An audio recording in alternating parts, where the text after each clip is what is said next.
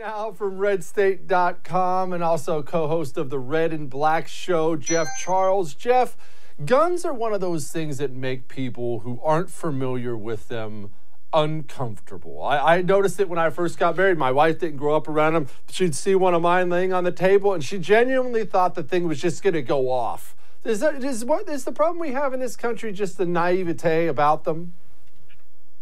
You know, I think it's just it's a lack of education. I mean, I've seen videos with people who really support the First Amendment interact with people who don't really know much about guns and are afraid of them, like you said, and very much for gun control. But once they get more educated about what gun control is and what guns actually are, and, when they're more educated on the subject, then they're less afraid of it. They still may not choose to own a gun themselves. But I think this is one of those issues where once the education is there, you don't really need to persuade a whole lot. Now the other person actually knows what's going on. They understand how guns work, and common sense kind of kicks in. So, yeah, I think it's naivete, but I think it's really just a lack of education. Jeff, the Republican Party's messaging on guns, well, I despise it. Now, I know that's unsurprising because I despise many things about the Republican Party, but I feel like we give up ground to the left and do that. Well, I also like hunting and fishing thing. The Second Amendment had nothing to do with hunting deer, nothing whatsoever, and I don't understand why we feel like you have to message things that way. Or am I wrong? No, I don't think you're wrong. I mean, and I don't necessarily think there's anything wrong with bringing up hunting and fishing, but when that's it, then you're not really delving into what the Second Amendment was really about. The Second Amendment was about pushing back against the government when it becomes too intrusive. And I think a lot of times we get afraid of going there because we sound like conspiracy theorists. I mean, I think we might be concerned that people might think that we're saying that the government is plotting to oppress us and that we're back in 1776. But the reality is that this is supposed to be a check on the government. So if you put it a certain way, you don't sound crazy. I mean, now to people on the far left, you're always going to sound crazy when you criticize the government because they believe that the government is the source of everything great in the world. But to people who don't, I think it makes sense to talk about the possibility that if the wrong people get into power, they might use that power to crack down on our rights, and we need to be able to defend ourselves. So I think I see nothing wrong with messaging it that way because it is a very real possibility. We see what happens in other countries. This stuff doesn't happen overnight. So I see nothing wrong with talking about how it helps to preserve our liberty, and yes, allows us to hunt and fish, and it allows us to defend ourselves. Where do you see the Republican Party having consistently screwed up with its messaging over the decades, 10, 20 years? Where have we really missed the mark? Well, the Republican Party has a messaging problem overall. So I think a lot of it is in what you've said, but I think it's really in not holding our ground and really explaining to people what the Second Amendment is really about. Like I said, the Second Amendment to me is a really different animal because, like I said, you don't have to do a whole lot of persuasion. If you educate people and if you focus on educating the populace and people who are leery about guns, you're going to automatically win people over. On top of that, we haven't really delved into the history of the gun control movement and how it's affected minorities. I mean, that's the left's favorite thing to talk about, and yet they push for a legislation that makes it harder for black men and black women to defend themselves. So I think not only educating on how guns work and how the Second Amendment work, but we need to do better. And this is one of those few areas where I think we need to point out how the left is wrong and how their ideas are dangerous when it comes to this issue.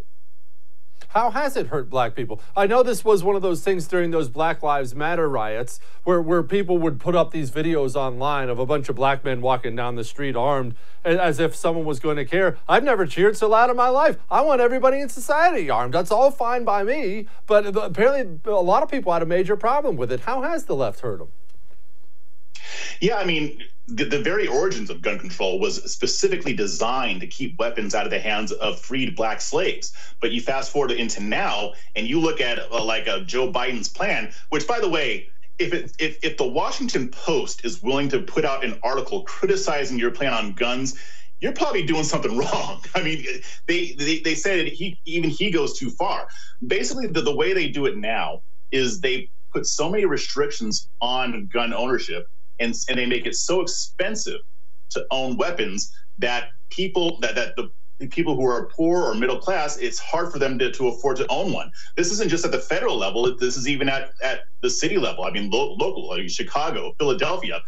They put so many different fees on it that the only people who can actually own guns are people who are more well off. So who does this inadvertently affect? It affects people in Chicago who might need to have that protection, but they can't afford to pay for all the regulations and the rules involved in getting a weapon. And under Biden's plan, if he succeeds, people who already own guns will have to pay even more to register them with the government. I mean, and his plan covers what he calls assault weapons, but by his definition, that can cover handguns, shotguns, it can cover rifles, AR-15s. So the way they make it harder for Black people to get guns now is by putting so many different fees and fines and what have you, that if they're going to own a gun, they have to do it illegally. And guess what? If they get caught, that makes it even harder for them to own a gun. Jeff, what is the problem in Chicago? So, not to change the subject off the guns, but what is the problem there? People love to hold up Chicago and their murder numbers, and it's a disaster. Is it just as simple as Chicago is a central drug hub used by the cartels, and therefore the street gangs fight over that? Is it just that simple? I think that's part of it. But I mean, if you look at any major city, Chicago, Baltimore, DC, this isn't always very popular on the right. But the main problem is that the Democrats have a lack of competition. They have no incentive to do better for the residents who live in those cities. Baltimore as well, their governments are corrupt. I've spoken with candidates who run at the local level in those cities, and they're just full of corruption. And their local governments will pretend that they care, but in reality, they don't want to do anything about any of this. So they're not really going to crack down on crime because they don't really have to do anything. Now, if they had actual competition from the GOP, then they'd either lose or they'd be forced to actually implement policies that would make a difference, even beyond crime. I mean, talking about education, economic policy. So I think that's really what it is. They'll play the lip service game because they know they're going to get the votes anyway. And in a lot of cases, especially in Chicago, at the local level and at the state level, people are running unopposed. Democrats run opposed. They don't even have to campaign. They win the primary, then they just coast for the rest of the election season. So there are a lot of different factors that figure into that, but I think that's one of the main ones. What do we do about it, Jeff? Look, it's easy to point fingers, but I haven't run here. It's not like I've run here in Houston. I ran for Congress a couple times in Arizona. It is a slog to run for office, especially when you know, I mean, you pretty much know you're going to get your teeth kicked in. You run in an all-black neighborhood in Chicago, you're going to lose by a lot, and I mean a lot. You run as a Republican in an all-black neighborhood in Chicago. So how do we convince good people to do it so we can win over time and bring our messaging there? You know, I think a lot of it is being realistic. And I tell Republicans all the time, I mean, this is a marathon, not a sprint. You're not going to win at first. But if the GOP were to focus on supporting candidates in areas where they can win, because believe it or not, there are areas in some of those cities where a Republican would have a chance, then I think that over time we would see a difference. Again, it's not going to happen in 1 or 2 years. It might take 5 up to 10 years to actually make inroads in these cities. But I think the key is to really focus on areas where a Republican candidate would have a much better shot of beating that incumbent. And the more Republicans show up and actually support the candidates who show up, that in that way, the Republicans can kind of rebuild the trust that the Black community used to have in the GOP. How'd they lose that trust? Ooh, that might take me a while to explain, but again, it's not very popular, but it started right after Reconstruction.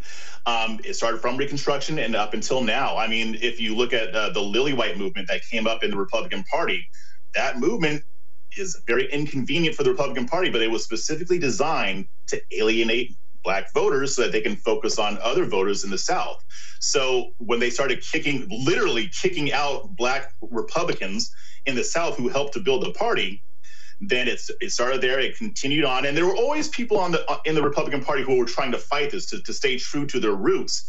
But over that time, and then you go up to the 60s where they did vote for civil rights legislation. But then Goldwater came on the scene. And again, this won't be popular again, but Goldwater basically put the knife in the heart of GOP outreach to the Black community. He very explicitly said that he's not going to try to win over Black voters because it's not worth it. He wouldn't support civil rights legislation in that time, and he got 6% of the Black vote. And since then, I don't think any Republican presidential candidate has gotten over 15% of the Black vote. But it wasn't just at the presidential level.